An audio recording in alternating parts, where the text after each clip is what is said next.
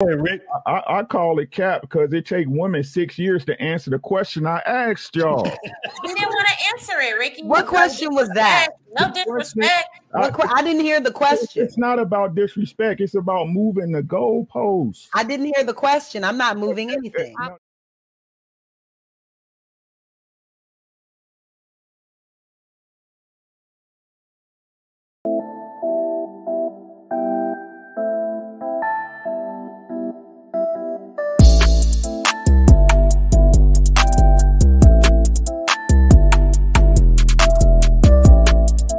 You say are non-negotiable, then what is the issue? In answering Queen Sheba's question when she was talking about preference, I'm right there on the fence picking in with y'all for preference. But the issue is when the preference blurs with the non-negotiable. So and that's what I mean by lying, right? Because you use the example in terms of a woman that's overweight, let's say, for a man. You guys were upfront. You didn't lie. You said you would not date it. So y'all were pretty open about that. Right. But you know why? Because that is a non-negotiable. And that man is not going to break that. It don't matter what. She could be a great person, but that's a non-negotiable. I'm not dating a woman that's overweight. But I think the difference is with women, oftentimes the non-negotiable and the preference kind of fluctuates. Because the same way they'll say that, and let's say big dude, they got money. Mindset change a little bit. But men do the same thing. Like they'll creep with a big girl after the club. Or let's say that women say, well, you know, I don't date men who can't make me laugh. And then they meet a celebrity with a blue check who has money, and then all of a sudden making her laugh is not as important. So again, there needs to be a clear distinction between preference and non-negotiable. And oftentimes that goalpost slides a lot with women. And again, I feel like that's more so the problem. If a man say it's a non-negotiable, it ain't happening. I don't care who it is. So and women have non-negotiables. What the issue is more so than people just being disappointed with the preference. We're disappointed with the fact that you say that's a preference today and you accepted it 2 weeks from now, or 2 years, or two months from now. That's the issue. I want to go back to something that you and OT, I think it was you and OT that drilled down on us, just to back up the argument. Y'all said, first of all, a woman's not going to really even know a man until 6 years. It's going to take us 6 years for you to even get to know who I really am. So can we start there? Y'all don't remember OT, am I right? Oh, I said that? 6 years. Both of y'all. You no, that's like a Queen.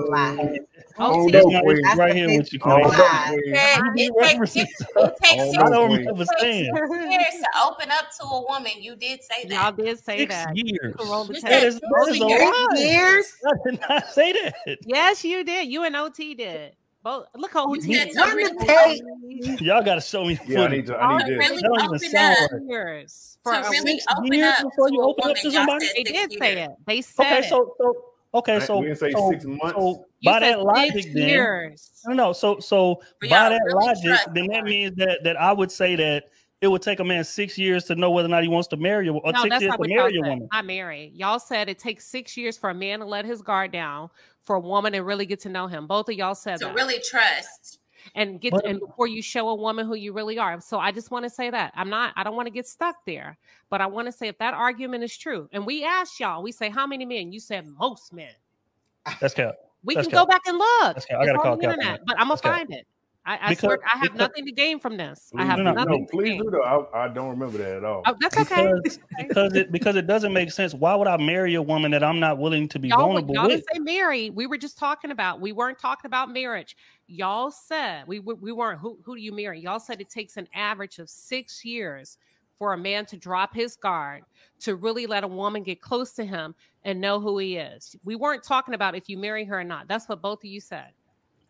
I call 6 years. I'm just saying that to say. Let me tell you where I'm going with call this lack of recollection. I call super. They cannot even wait to the third date. 6 years. That's what they said. I'm not making it. Yeah, I call this lack of recollection. All I'm saying about that is if that's true, then is it fair to say that a woman wouldn't really know what she wanted from you if you were a good man, if it takes a man that long to really let his guard down to get close to a woman? But see, again, Queen Sheba, I cannot co-sign that statement because that doesn't sound right. Again, you could say that we wasn't talking about marriage, true, but this is why I wouldn't say something like that, because I move based on logic, right? So if it takes me 6 years to open up to a woman properly and to drop my guard and be vulnerable with a woman, then that means that I won't marry her until 6 years, because no man is marrying a woman, walking down the aisle with a woman that he does not feel comfortable opening up to. That doesn't make sense. If I pull that up, because now y'all are saying I'm making that up, and I have a Put a bet on it. Y'all are saying I'm making that up out the blue. We never had that conversation. What happens when I go pull? Because I'm gonna go pull it up. Put a bet on it. So I would just like put to a wager. I would just like to 6 years. Friendly wager. Y'all said men don't trust women, and that it takes a long time for a man to really open up and trust a woman. Yeah. Friendly wager. I'm not doubting that we didn't say it may take a while, but 6 years, I don't think I'd say that. That's a lot. Go ahead, Rick. I call it cap because it takes women 6 years to answer the question I asked y'all. You didn't want to answer it, Ricky. What question was that? No disrespect. I didn't hear the question. It's not about disrespect. It's about moving the goalposts. I didn't hear the question. I'm not moving anything. No, not you, Kayla. Not you, Kayla. You actually answered it. Oh, I did? Oh. You actually answered it. I was trying to answer it. No, you wasn't. Hold on. Let me finish, because a lot of people jumped on my argument. I said, what's wrong? I said, what's wrong with people having preference? I'm not going to do this tonight, Queen Sheba. It's not necessary. I'm not trying to pull nobody. We're talking. Listen to what I'm saying. We're just talking. That's what I'm saying. So we ain't got to do this. This is what I'm saying. Do what? What I'm saying is this. Y'all going all the way around. All I wanted was some input on if you with this person, if you with this man and he has everything that you need, right? Everything that you need. And you saying it's this one particular thing that he doesn't jive with you. Everybody, B. Taylor went out, well, it's different. I'm not asking for what's different. I'm asking you as a woman, what is it the thing? What is it? What is the thing that's the bottom line for you that would make you say, hey, I want to be with this dude? What is that thing? But I'm not going to answer because it doesn't matter, because I'm not trying to date nobody on this panel. So it doesn't matter. What do I need to answer that for? Especially when it has something to do with me and it's not a general. I don't need to answer that because I'm not trying to date nobody on this panel to answer that question. I don't see how it's relevant. Please let me know how it's relevant. It's relevant. It's relevant to the conversation, because whenever we get into something and we make a point, the goalpost gets moved. But okay, I'm still confused. I'm not following. And it's okay. It's okay. You're not here to get it. Neither am I. But my question again is this: why can't y'all just answer the question? Because when it comes down to me, I can choose what I want to answer. When it's a personal question about me and what I want in my life, I can choose how I want to answer that. That's fine. Okay, so let's speak generally then. Let's take off personal. If you had to surmise, because y'all are all women, y'all have a decent idea of how women think, I would assume. Decent. What is the general? Look, I don't want to jump too hard on assumptions. I would assume. Excellent. Let me get a disclaimer. Right? I would assume that y'all have a good grasp on how women think. So generally, what is the it factor that just, all right, man, he the one?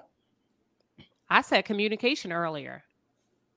You asked us to name one specific character trait that we find valuable in somebody. I said communication. Everybody else said something different. I think are we going around until we say what y'all are looking for to hear? Or no, the thing is, we're not necessarily looking for an answer, but I think the reasoning for the question is, what Ricky mean by the goalpost moving is, again, a lot of women run down a strict list. Like, say for instance, hypothetically, if we was having this conversation on a different day and the topic was different, and I said, hey man, name 5 things in a man that are just non-negotiable, that just has to happen. I think women are pretty able to rattle that off pretty quickly, right? You say are non-negotiable, then what is the issue? In answering Queen Sheba's question when she was talking about preference, I'm right there on the fence picking in with y'all for preference. But the issue is, is when the preference blurs with the non-negotiable. So And that's that what I would be- mean by lying, right? Because you use the example in terms of a woman that's overweight, let's say, for a man. You guys were upfront. You didn't lie. You said you would not date it. So y'all Right, were pretty but- open about that. Right. But you know why? Because that is a non-negotiable. And that man is not going to break that. It don't matter what. She could be a great person, but that's a non-negotiable. I'm not dating a woman that's overweight.